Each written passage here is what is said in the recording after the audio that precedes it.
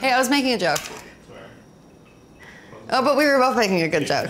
I was gonna say tomato, tomato, but both would be good in a frittata. And he was gonna say one man's garbage is another man's frittata. Please weigh in the comments below, which is a better joke. Yeah.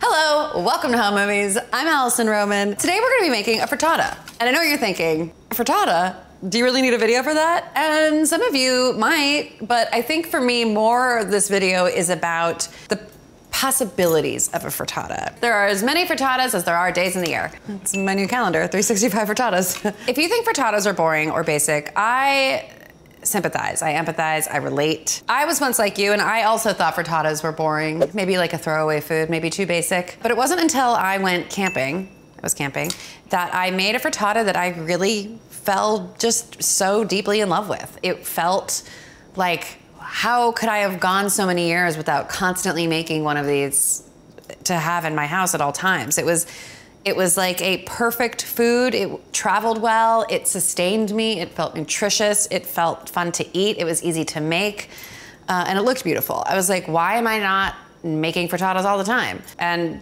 now I do. That could be you too. And that could be you too, that's right. Yeah. Who's hot for frittatas? This girl. This one is gonna be based on the recipe that I made for myself when I was camping. Again, camping. That was basically just full of kale. And I know what you're thinking, frittata, boring, but okay. And then I was like, kale, and you were like, I'm out of here. But hear me out, we're gonna char the kale. I'm not like other kale, I'm a charred kale. I started thinking about frittatas and it made me think of my friend Sam, who is not a cook by trade, but is probably the most enthusiastic frittata person I know. For whatever reason, I hear the word frittata, I think my friend Sam. So we're gonna talk to her about what makes a great frittata. I wanna talk about a frittata real quick. Yes. So the reason I wanted to call you is because I feel like a lot of people make frittatas, whatever, like in their life, but I feel like you, to me, are synonymous with frittata. Like, I feel like you're an excellent home cook. You're constantly cooking. You have a garden, if I'm not mistaken, and so yeah, we do. I feel like I don't know if the term garbage frittata predated your garden, because I'm like, is it really a garbage frittata if it's like fresh vegetables from your garden? That's kind of okay, but on that, but. Here's where the garbage comes in. Okay. So my wife and I are very different people. I am like the minute something is even a tiny bit pliable, I throw it away. Great. And my wife is like, I will eat that green thing covered in slime no matter what. So it truly is, I do go to the bottom of the vegetable drawer. Okay. And like, go through what's in there and put, I won't use the most disgusting things because I've had E. coli before and I don't want to I read all about it, and I feel like I really know that you had E. coli. I got it. I read it. I wouldn't wish it on my worst enemy. Yeah. I hate a lot of people. I wouldn't wish E. coli on anyone. Yeah. So I don't want to put anyone else through that. So I kind of find things that are kind of rotten, but not like, you know, penicillin rot. Are we talking like from our garden, but like was pulled months ago? Right. Are we talking like she's the kind of person that like when you eat dinner and there's like a tablespoon of something, she'll put it in a very small Tupperware or like the mini Ziploc bags or whatever to be like, I'll find a use for something, and then she doesn't, but you will. Yes. Yeah. I never saw, you know, those little like 1 inch by 1 inch cube containers. I never had seen those until we lived together, because I mean, I have been known to flush like half a pot of soup down the toilet. Right. Like when I'm done with the thing, I'm done with it. But like, I definitely won't save any like bits and pieces. And she's the person who's like, oh, there's 2 tablespoons of salsa. No, I've never eaten that little of something. So I too have never had a need for those containers. So I get that. But like, what if I'm a person, like if there's a little bit left, even to my own detriment, I'll just shove it in. I'm like, I'll eat it. Have you had any garbage frittata experiences where you're like, wouldn't have put that in, like wouldn't have made that choice again? Or are you kind of always happy with what you're doing? I'm usually happy.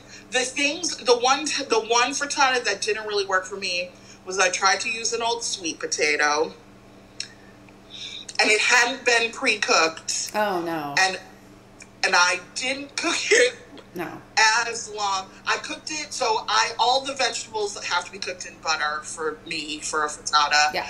I don't believe in an olive oil frittata. I'm so sorry. That's fine. Agree to disagree. I cooked it with a sliced red onion, and that potato did not soften up. But everyone who ate it pretended to like it. That's I feel like I can relate to that. But I like to make a frittata, like, I like to cook it hard. Like, it has to go through the broiler at the end to, like, be very firm. You want bounce in that frittata. Mm-hmm. Okay. Yes. I want to be able to throw the frittata on the floor and it stays in one piece. I love that. Well, I'm making a kale frittata. Was it the one from your newsletter? Because that looked so good. Yeah, and I think that we're like very aligned, at least in the like, I use olive oil, but that's because what I had, but I would totally use butter and olive oil combo. But like, I really cook the hell out of the onions and the kale. Like, they are charred. It's called a charred kale frittata for a reason. And I feel like I'm normally like a briefly sauteed kale person, but this one, it's like, no, like we are cooking the out of this kale, and that translates to like a very complexly flavored frittata, which I feel like you'd really enjoy. Yeah, I wish more than anything that I was there right now. Well, if I had like a gold belly service or something, I would send it to you. But I don't. Next time I'm in New York, I'm going to come to your apartment. Please do. If you ever come to New York and don't call me, I will take it personally. So. No, you should. See you soon. Bye. Bye. We interrupt this presumably very hilarious frittata video to bring you a special word from a terrific sponsor, and that is Grey Poupon. And if you know me, you know that I love mustard. I feel passionately about it. Probably second only to wine. So imagine my delight when Grey Poupon informed me that they're making wine. No, your eyes do not deceive you. This is a wine with a label on it that looks like Grey Poupon, but it's not. It is, however, infused with mustard seeds because Grey Poupon is made with wine, but they were like, what if wine, but with mustard? See what they did? And if you're wondering, no, this wine does not taste like mustard. It's more like a secret between you and the wine. A little wink, a little mustard seed wink. Basically, the moral of the story is we should not be afraid to have a little wine with lunch. I know that I am probably preaching to the choir here, but to me, like a very casual lunch of a fat slice of frittata with like a really lemony salad and just like a small amount of wine, a responsible amount of wine, feels like a really good way to be like, you know what? It's not Tuesday, it's Saturday and I'm on vacation. You can go to greypouponwine.com to get your bottle, but you have to act fast because I regret to inform you, these wine bottles are in limited production. So run, don't walk. I feel like Bill Murray in Lost in Translation. Centauri times. Grey Poupon times. I'm gonna use the whole leaf of the kale and the stem. I do that for two reasons. Well, one, when I was camping, did I mention I went camping? It's because I didn't want to waste anything. We didn't have a grocery store to go to, and so it was sort of like, all right, well, we better use the whole vegetable. But I think that it's like, you know, a good way to live your life anyway, and I like the kale stem. I think it tastes really good. But in the context of this frittata, it gives you a lot of texture, which is nice. And you know that I love texture. In the spirit of Sam and her garbage frittata, I am gonna use this weird half of an onion and this weird peeled shallot I have. I don't put anything raw into a frittata. Like say I was making like a caramelized fennel frittata. That sounds really good.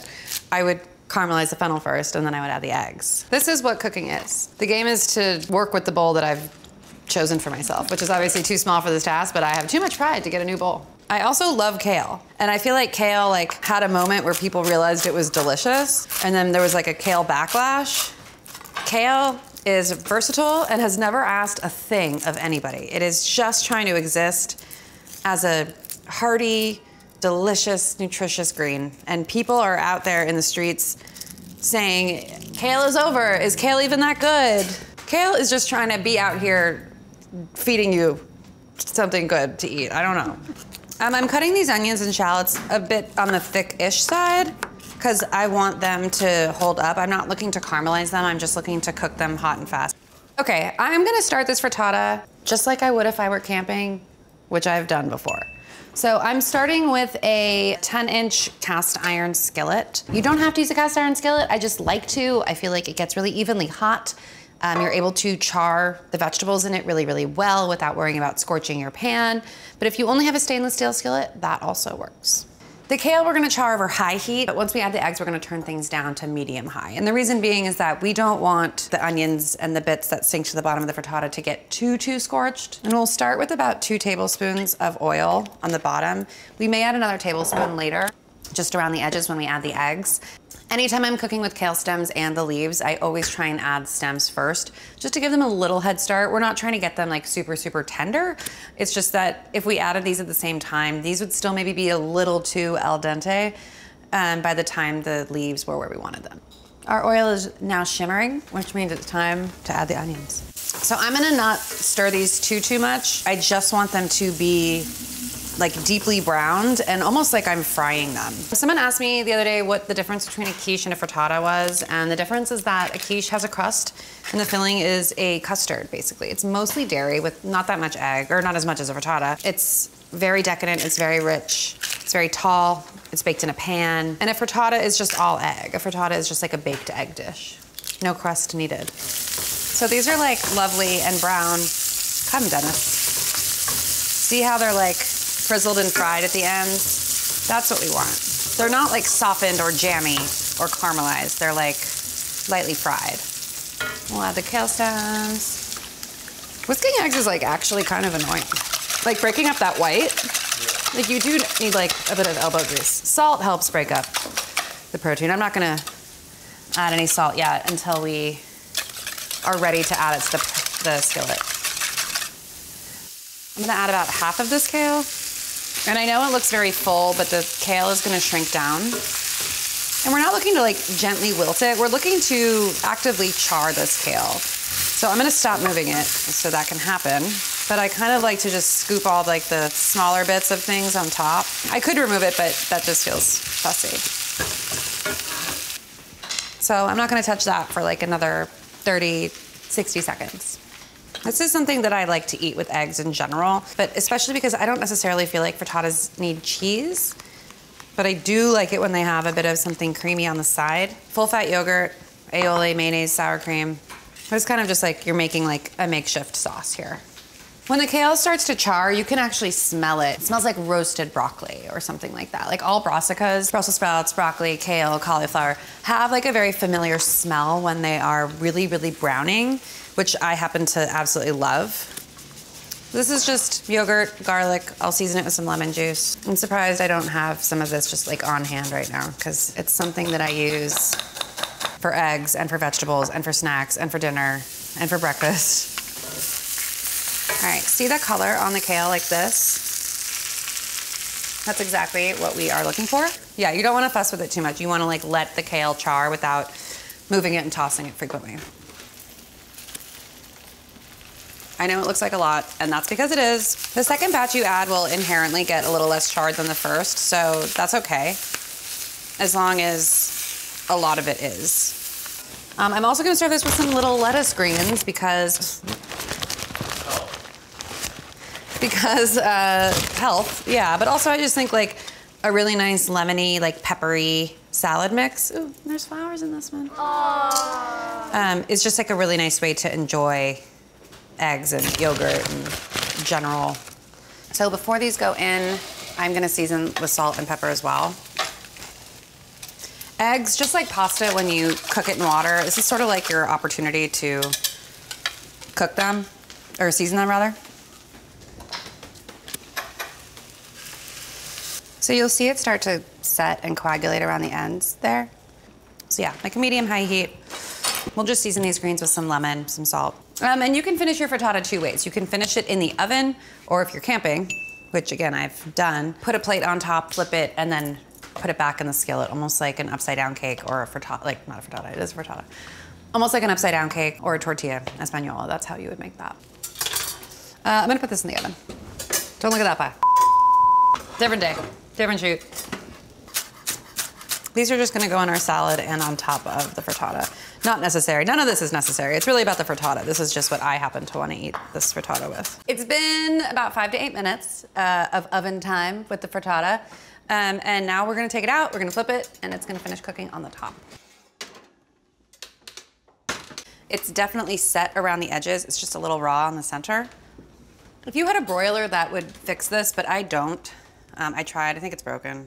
Okay, so the stove is off. I'm putting the plate on top of the frittata. Put your hand on the plate. And hope for the best. We got some sticky. Okay, almost. It stuck a little. Remember how I was like, eggs need oil? I forgot to put oil on the bottom. I'm a little annoyed with myself. This is like the second time I f***ed up this frittata. Cool. This is gonna go back in. We're sliding it in like this. And that's just gonna cook the rest of the frittata. And that's about a minute. It doesn't need much more time than that.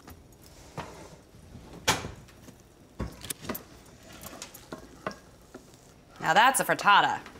That's what should have happened on that underside. You see what I mean? You see the difference? It's actually good for you to see. You see how on the underside it looked like a little dry and like dull?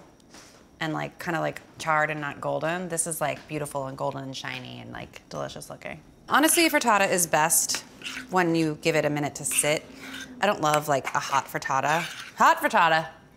And to serve, I'll just squeeze some lemon over these greens. Nope, not what I wanted to happen at all.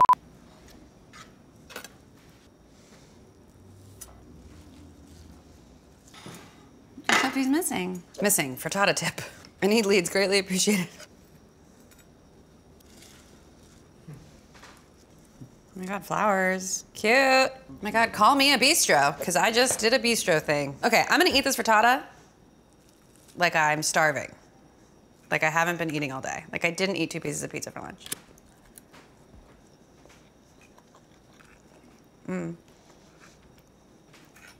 Honestly, I'd probably be a lot less tired if I ate this for lunch instead of that pizza. It's so good.